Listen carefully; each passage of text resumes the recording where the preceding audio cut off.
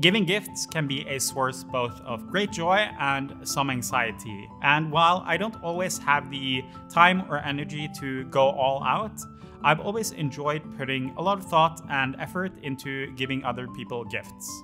So in this video, I'll share some of my thoughts around what goes into giving someone in your life something really special. If you're new here, my name is Jarle, and on Early Owl, we learn how to spread some joy to the people who are important to us. So I've come up with 6 different areas that I think you can leverage when giving someone a gift. So first, I'll just go through those areas and how you can think about applying them. Then I'll show some examples of gifts I've given in the past, which kind of shows how these different areas are applied, which can hopefully give you some ideas for gifts in the future. The first thing I want to emphasize is that I think how good of a gift you can give to someone is pretty directly correlated to how close of a relationship you have with them. So there's a reason why I put how to give an amazing gift in the title. If you're just looking for a quick gift tip to give to your second aunt or your neighbor who lives below you who you barely know or anything like that, then this video isn't really for that. But if you have someone who really means a lot to you and you want to pour some blood, sweat, and tears into giving them something memorable, then keep watching. These 6 different areas you can leverage when giving a gift is money, usefulness, surprise, effort, specialness, and relationship. Ironically, I think giving money is a cheap way to give a good gift. And by cheap, I kind of just mean it's the easy way out. Like if you just give someone a private jet, then sure, it's a pretty good gift, but it doesn't require a lot of thought or effort or knowing the person. It's just throwing money at the problem. And generally, I don't think this is the best way to go about it. I'm not saying you shouldn't or can't spend a lot of money on a gift, but more just that it shouldn't be the reason why it is a good gift that it's expensive. Like maybe the good gift you have in mind is expensive, and if so, that's fine, but it shouldn't be the primary focus on the gift. The first thing someone thinks about when they think back on this gift you gave them shouldn't be, oh, it was so expensive. The one exception, and this is when you should lean more on money, is if there's a very big gap in income between you and the person receiving the gift. Especially if the person receiving the gift has like little to no income. There's basically 2 scenarios where this comes into play a lot. One is if they're struggling financially just generally and they have some lacks in the home, like, okay, their fridge is broken, they need a new fridge. Then it doesn't really matter how much effort or special sauce you put into the gift, like how much heart you put into the gift. If they need a fridge and they can't afford it, then there's no amount of sentimentality you can give that would make up for what they actually need in their life. The other exception here is when it comes to kids or younger people who generally don't have their own strong sense of income. If you're 9 years old and you want a Nintendo 64, then no amount of thought or effort almost is going to make up for what they actually want and can't afford. But if we're talking on like a similar-ish economic situation, basically if you're giving them a gift they could have just bought themselves in terms of money, then leaning exclusively on money is not really a good idea. Usefulness is basically how often and how impactful the use of the gift is. This comes into play in a couple of ways. The main thing to think about here is if it's a really useful, like a really life-changing positive gift, then they would probably bought it for themselves already. So then you got to think about the scenarios where this is not the case. One area where this is not the case is if you are like, for whatever reason, a domain expert. Like for me, I have like a higher technical adaptation than say my parents. So there's been several times where I've been able to say upgrade their technical setup with a TV. And I can do this quite easily because I'm in that world and I understand like how to set up a Chromecast with Netflix or whatever. But they would never take that step until it's like a few years down the line in terms of technical adoption. So I can pretty easily revolutionize how they watch TV, which is a big part of their life. And it's easy for me to do, but it's not something they would have taken the plunge on without me giving them that as a gift. A great gift has to have some element of surprise.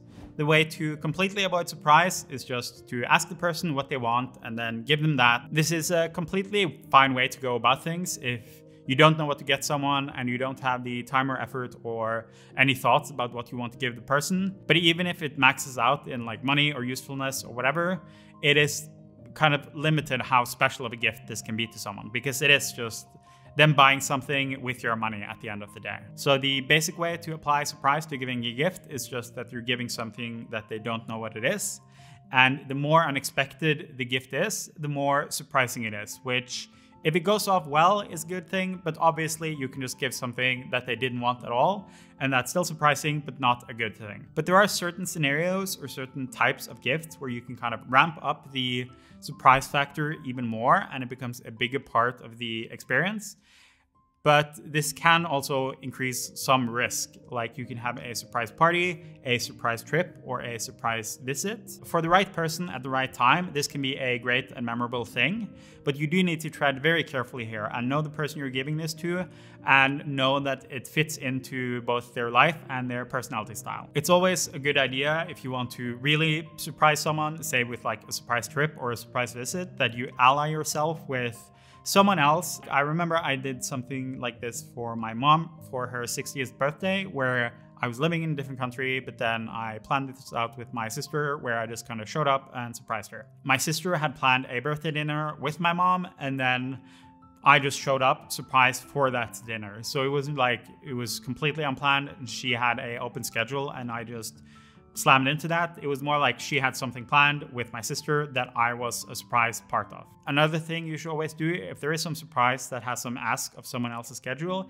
is that there should always be like some way to back out of it that is completely okay. Like if you buy some surprise tickets for you and your girlfriend, then they should be fully refundable, or at least you should be okay with just this not happening because it didn't fit into your schedule and you just have to eat that cost then. Effort is a big lever to pull when it comes to gifts, and I think it's something that can be applied to a lot of different scenarios.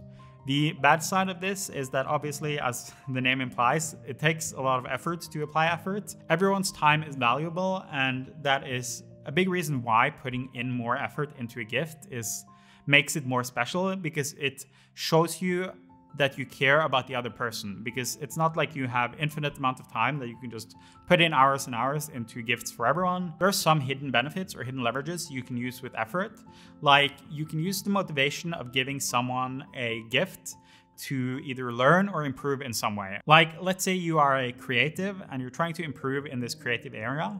It's not always the most motivating thing just to plug away at exercises and do things for practice work, but if you decide to give someone a gift from the area where you are specialized in, then that can give you a lot more motivation to go hard and learn a lot and improve a lot to create something for that person. So even though you're just pouring effort into a gift, you're also learning and improving at the same time. There's a bunch of different ways you can apply effort to a gift. One would be to put in some extra effort on the gift after it's been purchased. So let's say you buy someone a Kindle. The no effort option is just to buy the Kindle, wrap it, and give it to them. But if you wanted to put in some extra effort, then you could load up the Kindle with like 5 of your favorite books or 5 books you recommend to that person. And that just shows you put in a bit more thought and a bit more effort into the gift. Another way would be to get something custom made, like a commissioned piece of art, or basically anything that you can't just pick up from the shelf, that required some thinking and planning and executing to get done. Another way is just to make something yourself, and depending on your skill set or whatever else, the sky is the limit. A final way to give effort is just if you have some shared responsibilities, like you live with someone and you do the dishes or you cook dinner or whatever, and it's just something you both have to do every so often, then you can give them some of your effort, like have a gift card or a coupon system or whatever, where you just say, here, take this, and then I'll take responsibility for it at your leisure. Specialness is a bit hard to define exactly, but I think it's like closely related to sentimentality. It's basically that the gift you're giving or receiving has some special meaning or special value to either you or the person you're giving it to, or both. Some examples here is something like a family heirloom. Like if you have some piece of jewelry and it's been in your family for a long time, then that is worth more than just the same piece of jewelry bought from a store. Another big way to leverage specialness is if you use past memories between you and the person, or kind of past events from the relationship. It can be difficult to apply special just by pulling it out of thin air, but every so often you will have the opportunity to lean into it and it will make the gift a lot better. One thing I will point out is that specialness is kind of a transitive property. So if something is special and means a lot to you, and you give that to the other person and they know that it means a lot to you, then by default, it will also mean a lot to them because they know it was important to you. You decided to give it to them for whatever reason. So now that specialness is transferred onto them. Like, random example here is my little sister got a ring that I think my dad, he used to work in like a oil platform, and he created this ring for himself out of like metal, and was like this big thick ring that he created out of metal when he was like in his 20s, and he just kept this ring for a long time. So it had become special to him, and then at some point he gave it to my little sister, and then it became special to her, and then she lost it. Relationship is something I think is pretty core to a lot of gifts, and there's basically two different ways it can apply. One is that the relationship you have to someone enhances the value of the gift, and the other is that the gift itself is meant to enhance the relationship you have with someone. Basically, what I mean by the first one is that the gift you're giving becomes more special because it's you who is giving it. This becomes especially true if it's something that is more creative or took a lot of effort or took a lot of yourself. The perfect example of this is some young kid giving some art to the parent. It doesn't matter how well constructed it is or how much effort it took. What mattered is that the kid created something for the parent, and then probably the parent appreciates it no matter what it looks like or what it is. Now, the other end of like a gift that is meant to strengthen the relationship is basically something that leads to you spending some quality time together. Three different ways this can happen. One is just that the gift itself involves you spending some time together, like going to a concert. You can buy tickets to you and the person. The next one is that part of the gift is you lending your expertise or you lending your time. Like, let's say the gift is that you will help them go shoe shopping. That means that one, you give them the money to buy shoes, and then two, you give them your expertise of shoe shopping, and three, that they also get to kind of spend an evening or afternoon or whatever with you shopping.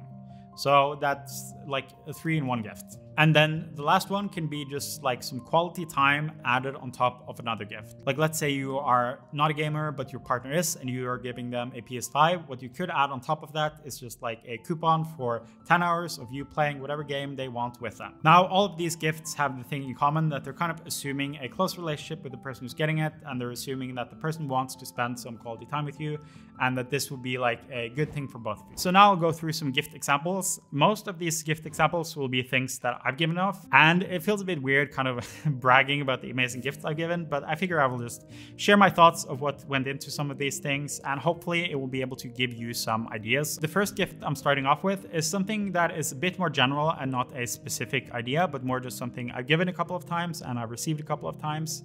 And the core idea of this gift is just that you have some domain advantage or expertise in some area, and you can use this to give a really good gift to the other person that they wouldn't necessarily be able to or would do for themselves. Generally, how this has been applied to me has been with tech, because I've been a bit ahead of the curve in terms of technical adaptation. And then also I've been a bit more willing to just tinker with various tech things and try things out. So there's generally been two components to these types of gifts. Like, one is just getting them some technical thing that they wouldn't have gotten for themselves. And then also generally it comes with some form of like tinkering or putting in effort to improve the gift in some way for them. One way I applied this was for Christmas for my sisters. I got them Oculus Quests. Now, just giving them Oculus Quests, it's still something that I'm probably more likely to give to them than they are to buy to themselves, just because I know they both like VR, so it wasn't like completely out of the blue, but they're not that likely to buy it for themselves. But the second part is more where my domain expertise came in, where I knew the best experience for the VR is a game called Beat Saber, which is basically like Guitar Hero, but you use lightsabers. So I downloaded that for the Oculus Quests, but the best experience with Beat Saber is being able to play custom songs. But to do that on the Oculus Quest, it's like a bit of a process. Like, you need to flash the Oculus Quest, and then you need to download and install the custom songs in like a bit of a tricky way, at least it was when I did this. So that's what I did for these things. Like, I bought them, and then I did the setup process, and I loaded it up with a bunch of custom songs. And this is something they probably, even though they're both capable of doing it, it's something they probably wouldn't have researched or thought to do on their own. But it was something that I was happy to do as part of the gift. So it got me an opportunity to spend some more time and put some more effort into the gift to make it more enjoyable for them. The next gift is a bit hard to kind of quantify or explain. It is a gift for my late girlfriend, Liz. And it is basically a gift where I wrote this program that took in the input of all of our WhatsApp messages to each other, and then it spat out this like report where it kind of looked at word frequency and how much we were texting each other at what points throughout the day, and emoji use, and basically just completely useless, kind of interesting data like that. She was talking about how she liked this statistical programming language called R, and I was kind of looking for a new programming language to learn. So I used this opportunity of giving her this gift as just an excuse to learn a new programming language.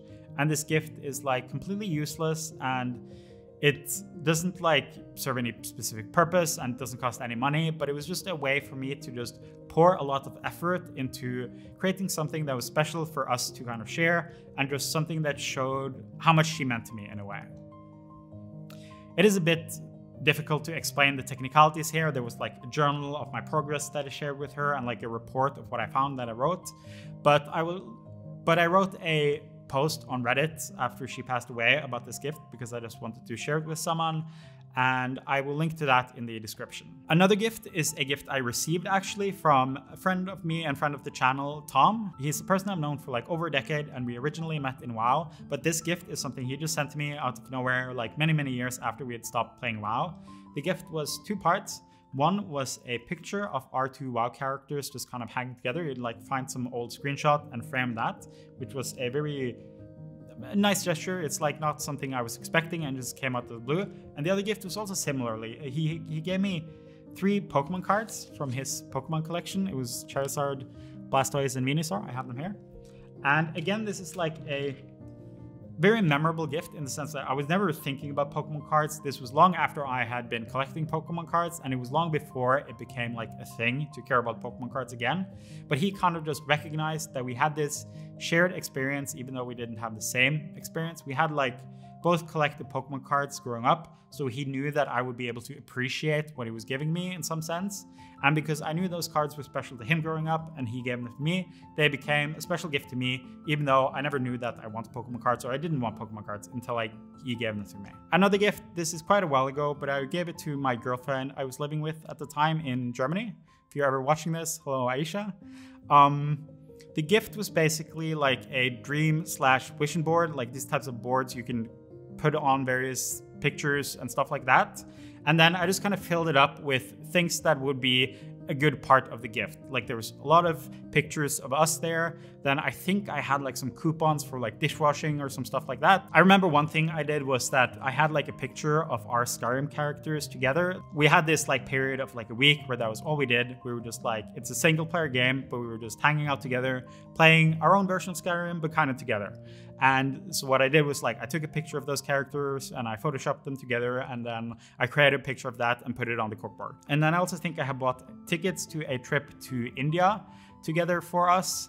This was kind of leaning quite heavily in the surprise aspect of things, where we'd never gone on a trip like that before. I think we kind of talked about maybe doing it, but I was just like, I'll buy the ticket, I'll make sure I can refund it if it's not happening. And then I just kind of took the plunge together with this corkboard, and that was a gift. I think this type of board is a pretty good gift, especially if it's like to a partner who you're living with. It gives you a nice opportunity to fill it up with things that are kind of personal and very specific to your relationship. And it can be like some things that can be actively used, like a coupon for doing the dishes or something like that. But also like anything flat can be put on this board and be wrapped in. So you can put something like plane tickets or concert tickets, or basically anything that goes onto paper is something you can put on this thing. So it's very versatile, and you can add a lot of personality to it and put a lot of effort into it. Another gift I figured I would mention is pretty standard gift. It was something I think my sister came up with that we gave to our dad, and it was basically just creating a painting. Me and my 2 sisters, we just created a painting that we gave to our dad. It's a pretty useful gift. Like, obviously a painting isn't directly useful, but it's something that has been hanging on his wall or on his apartment for like almost a decade now. So it's been like prominently featured in his life for a very long time, even though it doesn't have a direct use. But also a reason why I bring this up, I'll show you the painting next to me, is because creating something that is kind of crafted is something you think a lot about when you're just a kid. You're like 8 years old and you just, whatever you create is wonderful and you just give that to your parents. But it's something you kind of stop thinking about as an option unless you are very talented as you become an adult. But this is something me and my sisters did when we were all adults, and none of us have any specific talent in painting.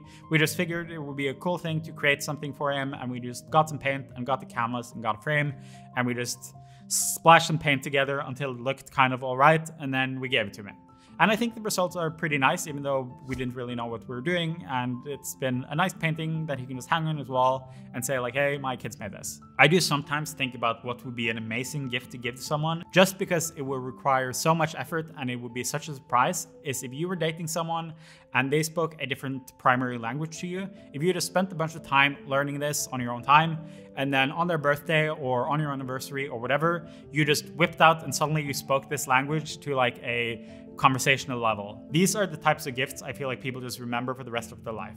And this is also a perfect example of how you can use the motivation of like doing something special for your partner or doing something special for someone else as a motivation to kind of learn or improve yourself in some way. So that was just some examples of gifts I feel like leverage some of these concepts in a good way. But the thing about giving an amazing gift is that it has to be specifically tailored to the person and to the situation. So you can't just like copy paste the answer for someone else and just put it to people in your life. Basically what you need to give a really great gift is, first of all, you need to know the person really well and have some understanding of what they would appreciate. And then you need to add your own special flavor to that by like remembering some specific moment or putting in a lot of effort or creating something that is special to both of you. Basically, it needs some personal touch. And I can't say what that personal touch would be because it's different for each relationship, it's different for each person. But hopefully this idea and me sharing some thoughts around this and sharing some of my previous gift ideas, if you are looking for creating something special, has given you some ideas of what directions to head in. Thank you so much for watching, and I will see you next Wednesday.